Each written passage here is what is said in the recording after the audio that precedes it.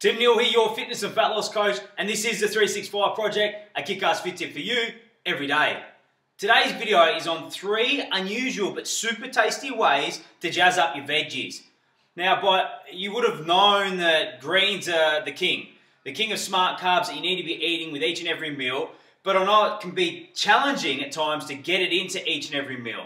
So here are 3 unusual but super tasty ways to add to your greens to make them super tasty and to make them more edible for you.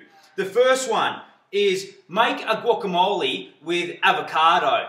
Refer to an earlier video, I've posted the link below for my super quick guacamole. You mix this through your veggies, absolutely amazing. Second way is to add nuts. Got some almonds here. Almonds or pine nuts is what I like. Crush those up. Throw them in the oven just for a couple of minutes and you get a nice toasted nut. Sprinkle those on your veggies and off you go. Greens all of a sudden, so much better. And finally is using feta. I love feta. You crumble that down onto your greens and again, tastes amazing and it's going to make it more palatable for you, which means you're going to get more greens in, better health benefits, vitamins, minerals, enzymes, high in fiber and also low in sugar. So they're 3 unusual ways, yet super tasty ways to get more greens into your diet. Make sure you give that a go today and let me know how you're doing with it.